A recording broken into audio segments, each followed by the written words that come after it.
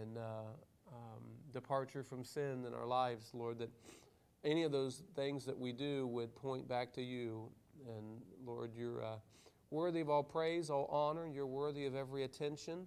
You're worthy of any time that we spend at your throne. And I pray that you'd make your throne in our heart rather than over top of us as your footstool. And so, God, just looking forward to your coming again. Pray for our country.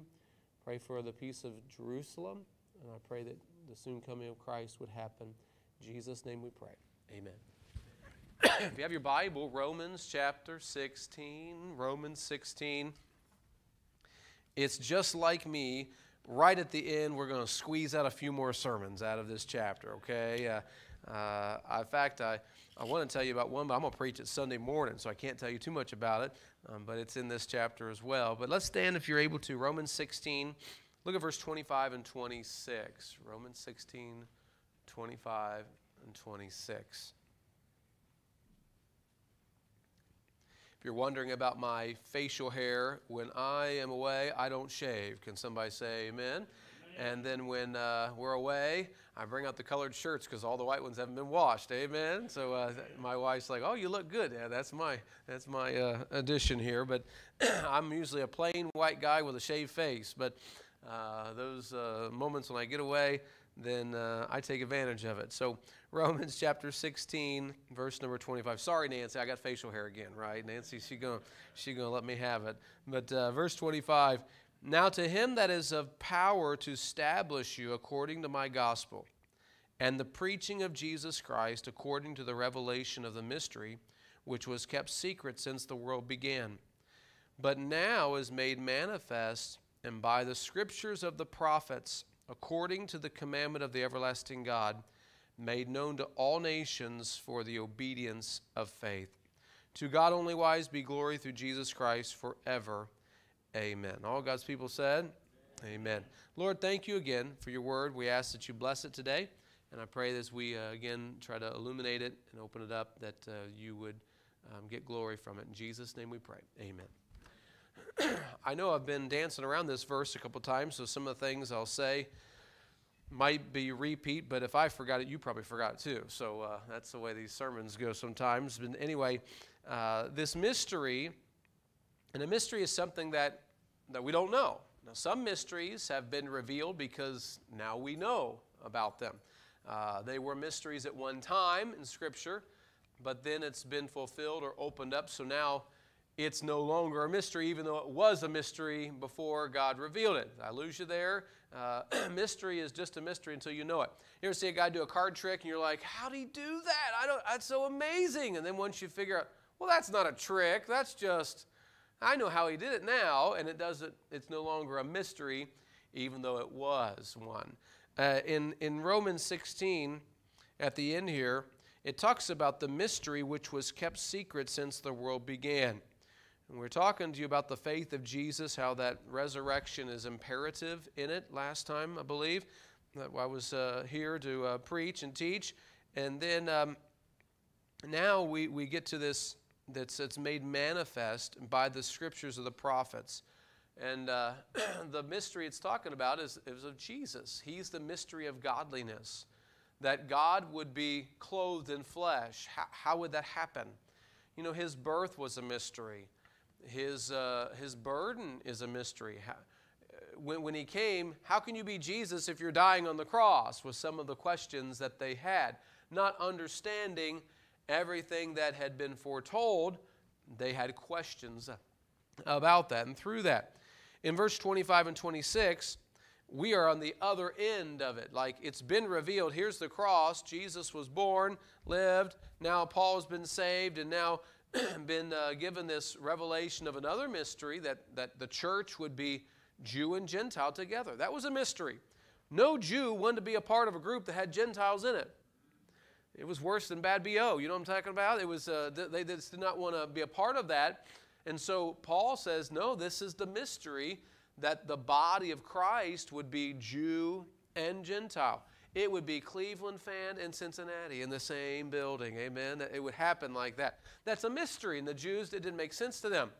And there's a few mysteries, and Sunday morning I'm going to preach about one that we are very interested in looking into all the time, but I'll save that one for Sunday morning. In this verse, it was kept secret since the world began. Verse 26 says, but now is made manifest. That word manifest just simply means to make known, to let it be understood. Sometimes you say, oh, now their true colors are shining through, right? I was carrying Judson around yesterday at the fair. We went to go get a biscuit and gravy in the morning, and the lady that was at the little Bob Evans place, she said, oh, he's so cute. And I'm like, from a distance, he's very cute. And she's like, oh, you know, and then we went and got in line, and he was just showing off, waving like a politician, you know. He was just letting all his glory shown, and wanted a milk. We got him milk. Oh, he said, yay! Like he was just so thrilled about a milk. And she said, oh, I said, yeah, he's letting it all show right now. Wait till his true colors come out around the corner. And I was teasing a little bit, but you know, sometimes things can look differently than the way they really are once it's made known. Amen? I've been taken a few times. I ordered something online. I thought what I was getting, and then when I got it, I'm like, that's not what I wanted, but that's what I got. It was manifest. I got tooken. I was taken by the advertisement. Manifest just means to be made known. And in this verse, notice this mystery is manifest. Now watch this. It's not by something new. Look at verse 26. This thing that was hidden from the foundation of the world is made manifest, and by the what? Scriptures of the prophets. Well, that's not even the New Testament. This is going to let us be made known from what they already had. It's like they had it, they just didn't know they had it. One of my favorite Preacher McInerney stories, and I'll never forget this, is the guy who got caught robbing a convenience store with an original Colt 45. And he robbed the convenience store for about $1,700, and he had in his hand a gun that was worth about $10,000. And he got arrested when he could have sold the gun that he robbed the place with instead of just robbing the convenience store. And Preacher McInerney always says, you have so much more in your possession than you know of, and that if you would just stop and take a look and see. It was just, he didn't know it. It's now made manifest. Wow. Sometimes you Christians, you don't realize you got the Holy Spirit in you. The Holy Spirit, God presently in your heart. And we give excuses to sin when I've got the Holy Spirit in me. we give let circumstances overtake us when I've got the Holy Spirit in me. We've got foes and fears and frights, and I've got the Holy God in me. What? I've forgotten what's in me. I've got it. I just didn't make it manifest to my brain what's in my heart. And if I would have, then I'd have been able to move ahead a lot better. Anyway, that word manifest, there's some things that I want to make sure that you know and I know through the Scripture today. So let's look at John chapter 1 and talk about just Jesus being manifest. While you're turning there, I'm going to go get a Kleenex so I don't run. I'll run and get a Kleenex instead of letting my nose run on the pulpit, okay?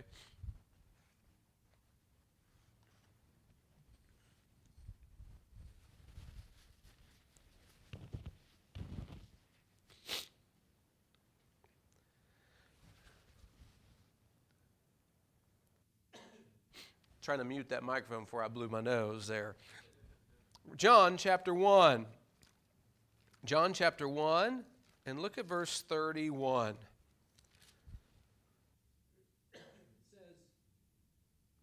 This is John talking about Jesus. And I knew him not, but that he should be made manifest to Israel. Therefore am I come baptizing with water. So John, he said in verse 32, bear record saying, I saw the Spirit descending from heaven like a dove, and it abode upon him. And I knew him not, but he that sent me to baptize with water, The same said unto me, Upon whom thou shalt see the Spirit descending and remaining on him, the same is he which baptizeth with the Holy Ghost. And I saw and bear record that this is the Son of God. Jesus, I'm sure, there were rumors and there was rumblings about who he was back when he was a kid. Remember, he's answering the questions of the doctors in the temple. And I'm sure there were questions about who he was and his mother. Oh, that's the boy that they claim was born from a virgin. I'm sure there was all kinds of rumors and rumbling. But when John had the respect of all those around him, he said, it's not because he's my cousin. It's not because of what I've heard. The one who told me to come baptize, and remember they were all wondering why he was baptizing, but they really couldn't argue with him because he was such a powerful preacher. He said, the one who told me to baptize told me that the one that's made manifest, the one that's made known, that the Holy Spirit would come rest upon, that's the Son of God. And John, ending of his ministry, was the beginning of Jesus' ministry, making known that Jesus was the one. I've heard people say, well, how do you know your faith's true? How do you know this and that? And I just take them back to Jesus and say, well, do you know there was a man named Jesus that walked the earth? Well, I believe that. Then do you believe that he did what he said he did? Well, I don't know. That's always the conclusion of faith. So John, a respected preacher, respected man of Israel, not of the church, not of the New Testament, but of the Old Testament, he said, made manifest as Jesus. Look at John 14. John chapter 14, verse 21.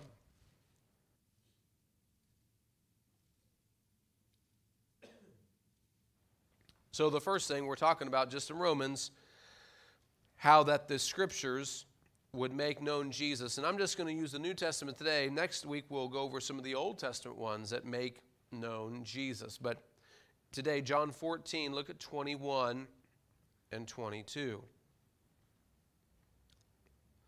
He that hath my commandments and keepeth them, he it is that loveth me, and he that loveth me shall be loved of my Father, and I will love him and will what? Manifest myself to him. When you love Jesus and when you keep his commandments, Jesus said, I will make myself known unto you. Look at verse 22. Judas saith unto him, not Iscariot, not the traitor, Lord, how is it that thou wilt manifest thyself unto us and not unto the world? How are you going to do that? How are you going to make yourself known unto us and not to the rest? Because you think if you're going to make yourself known, everyone would see it. It's being made known. Verse 23. Jesus answered and said unto him, if a man love me, he will keep my words, and my Father will love him, and we will come unto him and make our abode with him. He that loveth me not keepeth not my sayings, and the word which ye hear is not mine, but the Father which sent me. I'm telling you, if you just try and attempt and put your heart into loving God and living for God, God will make himself known to you. More than just the Scriptures, but through the situations and the things of your life. I mean, you all are here because you believe in Jesus. Would you all say amen? Amen. And I'm just guessing that you've had some interactions where you know God has done something specifically and directly with you. You're not here for me to try to convince you. That's the Sunday morning crowd, right? That's the crowd I get to preach at to get saved and evangelize. You're here because I know my Redeemer lives. I believe him. I believe in the way things have taken place and the answers to prayer. I believe in the personal things that just God has revealed. And when that happens, it's because he made himself known to you. Now, he has made himself known to the rest of the world. It's not that you are the only one that's given evidence to believe, but he's promised to do that as you believe. Go to Romans chapter 1. Look at this one.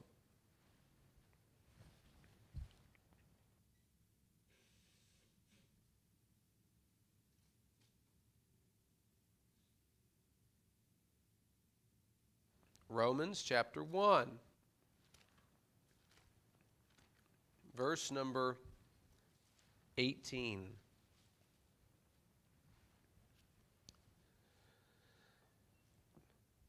For the wrath of God is revealed from heaven against all ungodliness and unrighteousness of men who hold the truth in unrighteousness. So, when God says something's wrong, and God makes a rule or a command, and then people go against it, it is incumbent upon God to reveal his wrath and to make consequences because of that. You say, well, you just live how you want and it works for you. No, that's not the way life works if God's real. It's not just what works for me. It's what will work no matter who you are, where you are, because God's put his command on it. And then when I don't follow his commands, it's incumbent. He has to bring some wrath and some judgment, because if he doesn't, then he's not revealing himself consistently to the whole world. Does that make sense? So when it says judgment starts at the house of God, well, that's tough. Well, yeah, because the people of God should know what he wants. And so when they're not doing it, he's going to have to start it there. Or how could he reveal it against everyone? Well, I just don't get away with anything, preacher. Yeah, you shouldn't.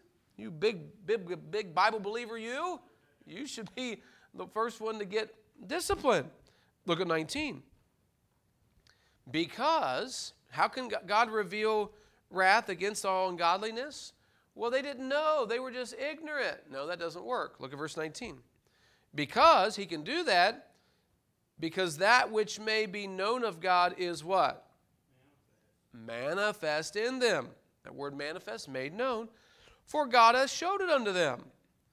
For the invisible things of him from the creation of the world are clearly seen, being understood by the things that are made, even his eternal power and Godhead, so that they are without excuse. Because that when they knew God, they glorified him not as God, neither were thankful, but became vain in their imaginations, and their foolish heart was darkened. Professing themselves to be wise, they became fools. So God has made known himself to everyone that you should be able to believe in God by seeing the creation around. And my goodness, how amazing is the creation around us. It just is mind-boggling how if science is true in everything, which I don't believe science is true in everything, and by the way, neither does the CDC or any other government agency. They don't all know what they're doing. They're humans just trying to practice, and we can get frustrated about all that stuff, but science is constantly changing. What seems to be true is not, and then what seems to be not true is. How many ever heard about it's bad to eat eggs, and it's good to eat eggs, and it's wrong to eat eggs, and it's right to eat eggs? And I don't know. I'm just going to keep eating eggs. Too much milk, not enough milk, and milk's good for your. Everybody drink milk. Everybody drink. Oh no, we got too much milk. We're the only people that drink milk as adults, and no other animal does it. I just like milk, so I keep drinking it. There's constant stuff that who would know? How could you know? Hey, we got to make things grow, so we got to spray off the weeds, and we got to put. Oh, now we need organic. We got to have weeds because we can't have spray. How would anyone know what's true in all these things? God says, you can know I'm true by the creation around, not by the science. But if science were true in everything, you realize how amazing it is that we don't burn up here and we don't freeze here either? How we got enough oxygen even when they're cutting down all the trees?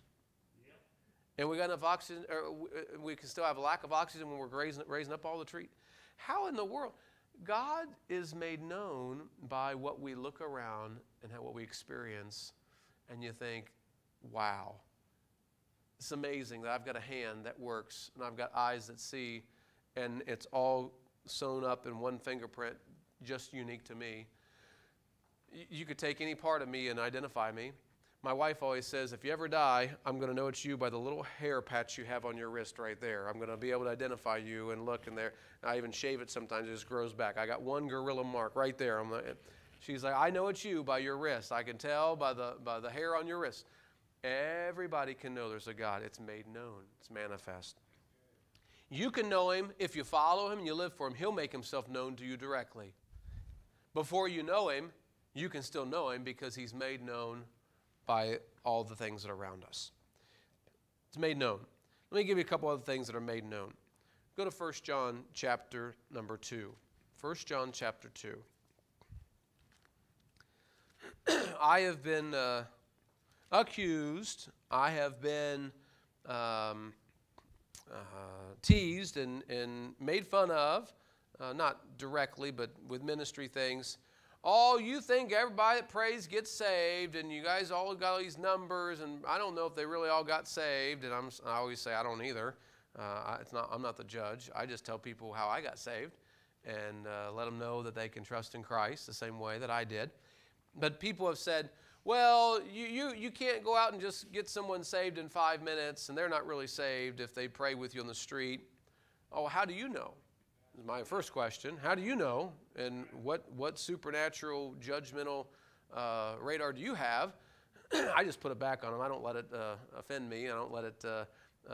Brother Dave Holloway was so upset. He called me in Tennessee, and he said, "Preacher, I was witnessing, and this other preacher came up and started scolding me about what I was doing." I'm like, "Why didn't you give me the phone, man? Let me have at him. I'll put him in his place, and you just keep trying to witness, whether you're doing it perfect or not. Just keep trying to tell people about Jesus." 1 John chapter 2, it will be made known eventually. The Bible says, "Let the wheat and the tares grow up together, and then at the harvest, He'll divide it." Do you think everyone's saved in Bible Baptist Church? I hope they all are. But I really don't want to go back and pick and say who is, who isn't. That'd be rough, wouldn't it? You're like, don't pick now. I don't want to judge me. I don't know. The only one I really know is saved is me. I believe my wife is, or I wouldn't have married her. But I don't know for sure anyone is. I think Will is, but I don't know for sure. Sometimes he stays with me. That doesn't show good discernment right there. Look at 1 John 2, verse number 18. Here's that word manifest. "Little children, it is the last time, and as ye have heard that Antichrist shall come, even now are there many antichrists." I won't name them, but a lot of them are in politics right now. "Whereby we know that it is the last time. They went out from us, but they were not of us. For if they had been of us, they would have no doubt have continued with us. But they went out that they might be made manifest that they were not all of us. But ye have an unction from the Holy One, and ye know all things." Verse 22, "Who is a liar but he that denieth that Jesus is the Christ? He is Antichrist, that denieth the Father and the Son. Whosoever denieth the Son, the same hath not the Father. But he that acknowledgeth the Son hath the Father also." It's these verses right there that why we are very strong against certain churches who do not believe in the deity of Jesus Christ. If you've got a group that denies that Jesus is deity, that's a direct verse against it right here. You cannot have the Father without the Son, and you can't have the Son without the Father, but you got to have them both to be biblical in our faith. So it says, sometimes people go out from among the group of Christians because they were never a Christian. Now, I say this every time I read this verse. That doesn't mean if Sandy Thompson changes churches next week that she wasn't a Christian. And she left us. She left our group because she never was saved. Okay, I'm not judging Sandy if she decides to go to another church. If Sandy gets out of church, I'm not saying, well, see, she got out of church. She probably was never saved. I don't think we can make those judgments at all, but the Scripture makes that explanation that when someone don't stay with the stuff, it might be because they didn't have the stuff. Why didn't I stay involved with fishing my whole life? Because I found a driver's license, and it was a lot funner to go drive a car than stay by a pond and go fishing all day. Why didn't I stay with the junior high track? Because I got tired of running races and not dribbling a ball, and I wanted to dribble a ball more than I wanted to run a race. It was made manifest that I did not stick with it. Why have I stuck with some other things. Well, I'll tell you why I'm still married, because I found the best one. There ain't no reason to improve upon that. I'm happy and satisfied, and I'm not leaving. I'm going to love. I'm not going to leave, right? Amen. Look, why am I staying in church? Because I found it. I tasted the Lord, and He's good. Yeah. I've seen the benefits. Oh, there's some burdens, but I've seen the blessings. Yeah. You ain't going to get me to leave church. Right. You can try all you want. You can even vote me out, and I'll go to another one. Yeah. When you find something that you know that you need it, you want it, you got it, you love it, you're not going to leave it. Now, are there times in people's life, because of circumstance and because of trial tribulations, they might not be as close as other times? Yes. Yes, that happens. Okay? And the devil don't fight fair. Sometimes when it's out of your control, then he brings other things to hit you more with that. That happens. But the prodigal son came back. He did come back. He was gone a long time. He'd done wrong things, but he did come back because he was always the son the whole time. Anyway, it's made manifest. Look at 1 John 3:10.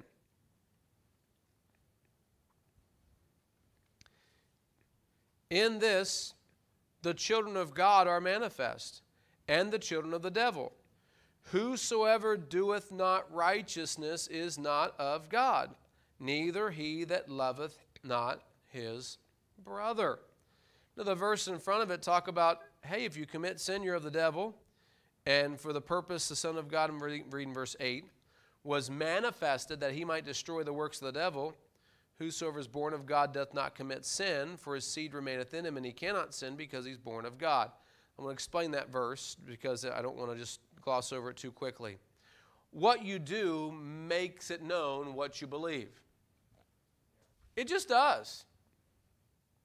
We are not saved by works, but we sure are shown by our works. It shows what we believe. And sometimes that's convicting because we thought we believed something and it shows that we must not have really believed it because it's happening in our life. What am I going to do about that? And have you ever been in that conflict before? I'm glad that you are, because that means that you're not what you're doing and you want to get out of that conflict. It happens sometimes. I found myself on an international tractor last week. Oh my goodness, what in the world was I doing? And I told the guy, don't take any pictures. I don't want this to get out, but I was driving an international tractor, raking some hay, and Mike Wallace took pictures and sent them to my dad. I couldn't believe it. And I called my dad, and he said, boy, I'm about to disown you. I saw that picture of you on that tractor. I'm like, oh, no. Now, I'm not on it today. I got off that thing, but I'm teasing a little bit. But, you know, whatever you believe in, sometimes you find yourself in conflict with that belief. It happens. Yeah. Welcome to humanity. Welcome to being a sinner. Can you all say amen? Amen. But at the same time, it is manifested that when you do right, it's because you're a child of God. Verse 9, whosoever is born of God doth not commit sin, for his seed remaineth in him, and he cannot sin. That's what's born of God. If you're born of God, you're saved in here today, it doesn't mean that you never sin with your body and your flesh, but it means what was born of God is your spirit, and that spirit, it cannot sin. And that's why your spirit's got to leave the body, so you can go to heaven without that sinful flesh. Now, the key to live victoriously is to recognize that your spirit is still in this body, and we've got to put the body in subjection. I'm not going to let my body dictate to my spirit what we're going to do. Yeah. Your body does dictate some things. It tells you when you're hungry. It tells you when you're thirsty. When you're in church service, it might tell you when you're sleepy. Amen. It tells you things all the time. It tells you, and it relays messages, and you're attached to that body. But when it comes to sinful things, substances, and sinful, lustful desires, your body's going to give you messages, and your spirit says, no, you're not in control.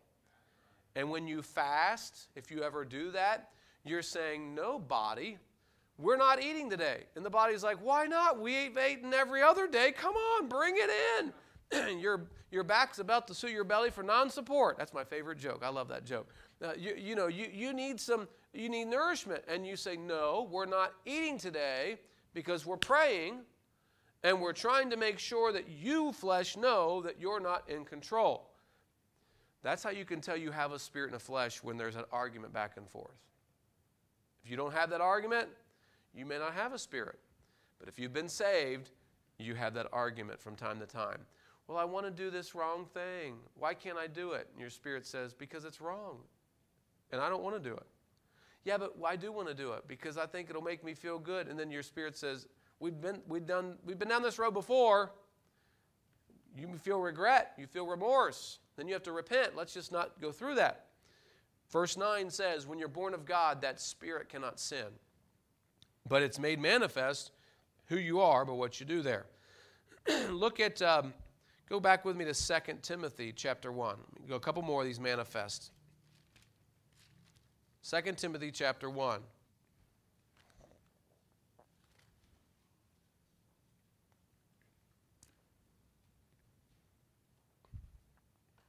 Verse 9.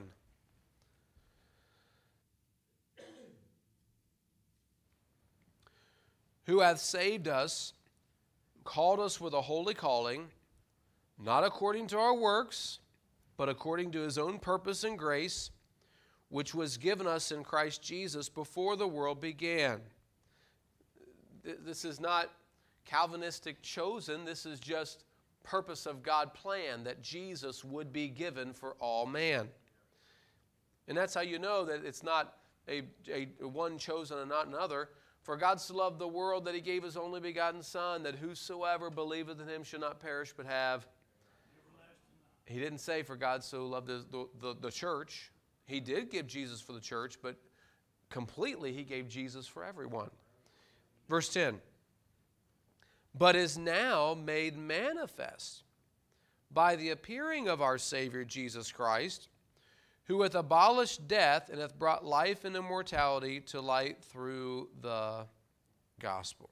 See, it's made known through Jesus Christ. That's what Romans 16 is saying. Hey, this before, it was a mystery, now it's made known. And here he's made known life after death. He brought life and immortality to light. He abolished death. Whose death did Jesus pay for? Adam, mankind. Not just certain men, but all mankind.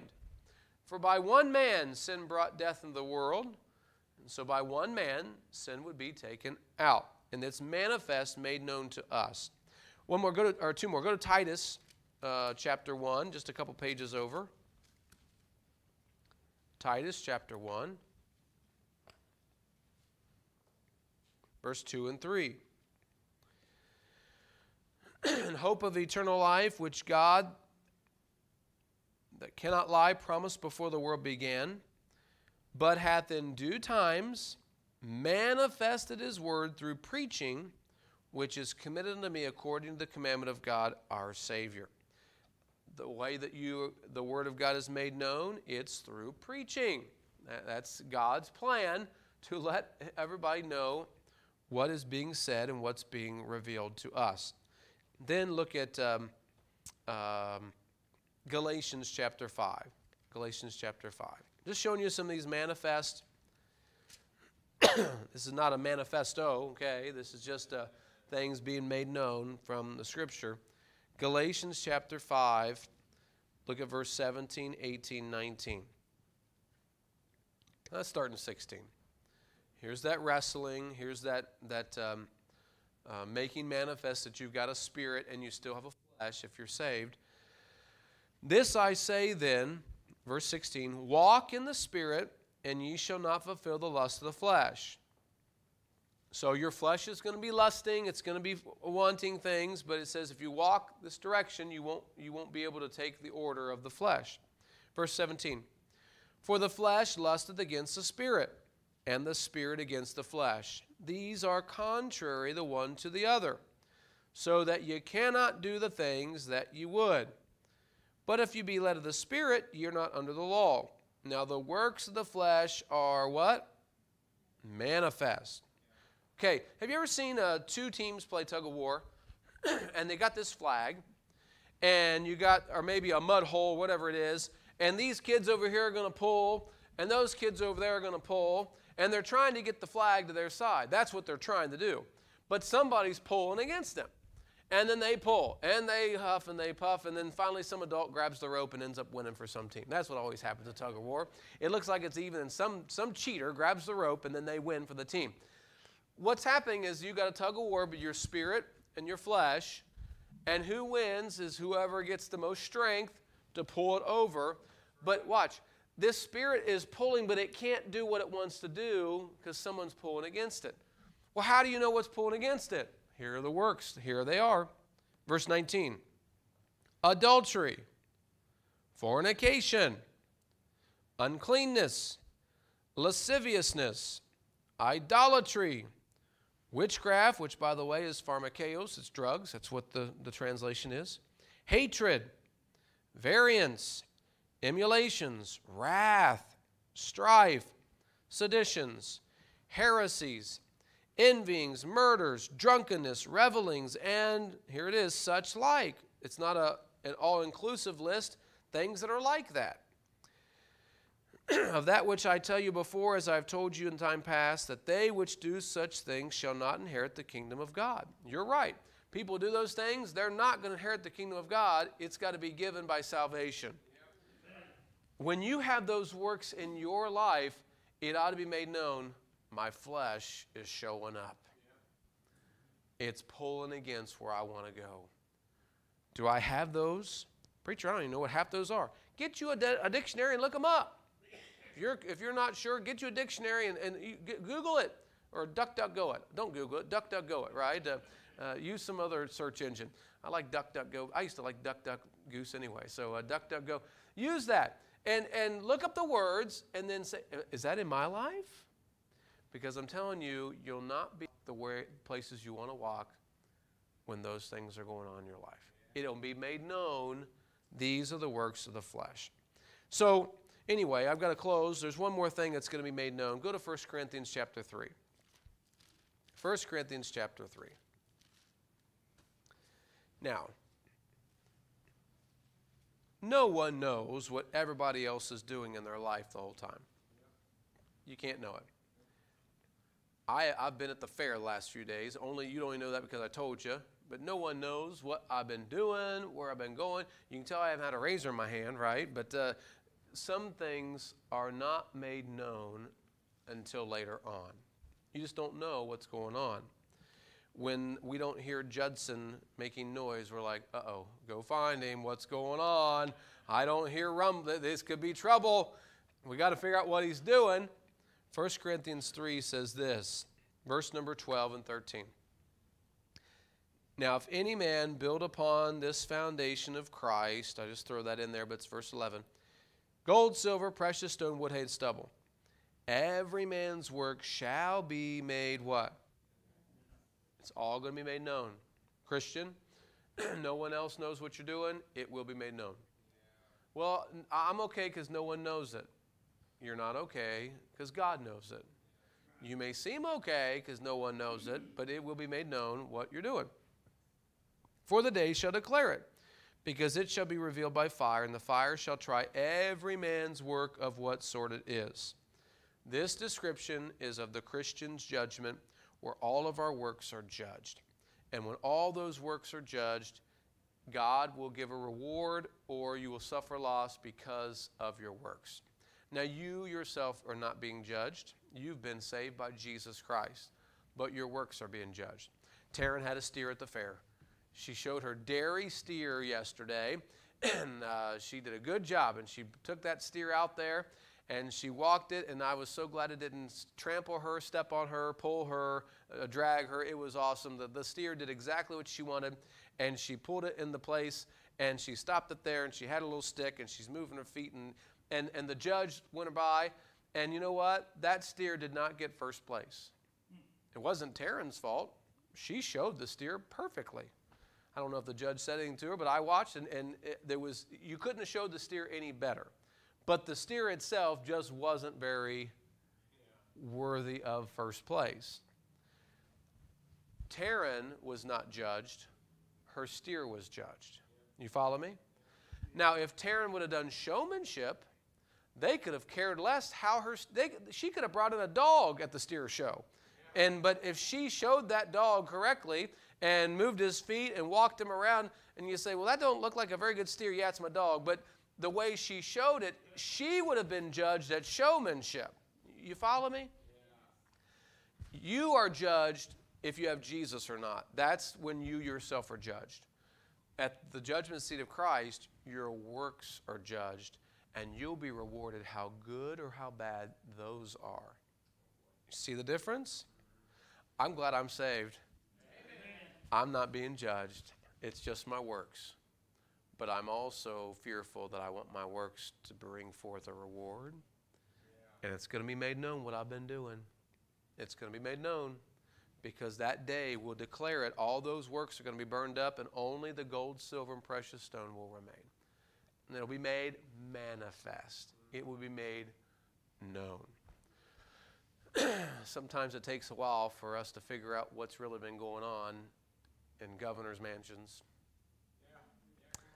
in mayor's offices, in judges' quarters. But eventually those things are made known. Listen, let's just be real. I'm sure there's a lot of things in people's lives that have been covered up and no one's ever found out. Not at the judgment seat of Christ. It'll all come out. Everything will be known. Your motives, your manners, your missions, your materials. So the Bible says we persuade men with the terror of the Lord about the judgment seat of Christ. I think what we do after we're saved matters extremely. I'm so thankful what he did saved me because that mattered foundationally. But hey, let's keep doing things for God, okay? Let's try to build up those works and have some gold, silver, and precious stone that when Jesus comes, he'll say, well done, good and faithful servant, and we can rejoice together. I hope that some of the things that we do as a church, we can rejoice together. When I tell you about someone who got saved or someone who we were able to send money to a missionary, can you imagine if we were a church of 25 people and the missionary was in the hospital and said, hey, I need some help. I'm like, sorry, we got 25 people here. We can't help pay that bill. But you know what? I didn't even have to call and take an emergency vote. We just send some money because we've already got it. Thank the Lord. There's some blessings of our work together, and I hope to encourage you how important it is. It is so important that we work together. And if we don't see it down here, there's going to be a pile one day of Bible Baptist Church. They're going to set it on fire.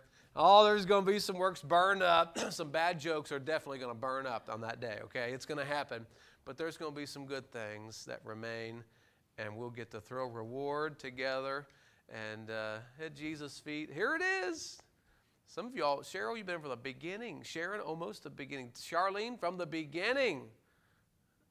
Wow. From the beginning of the church, they've been here.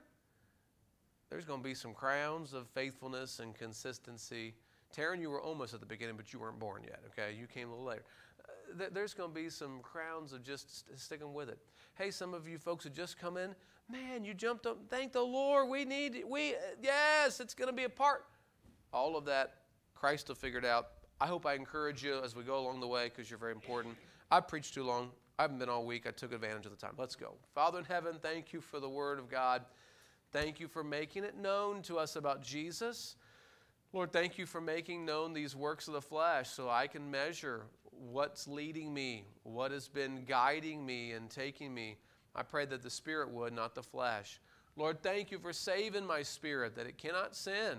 I'm so glad I'm going to heaven because of you. And then, God, I pray that as these things are made known, Lord, that you'd make yourself known to every believer in a special way. Maybe it's something that's brought up, someone that's brought into your life, and you make it known. And what a blessing that you'll make yourself known unto those who love you. Then, God, I pray for the lost world.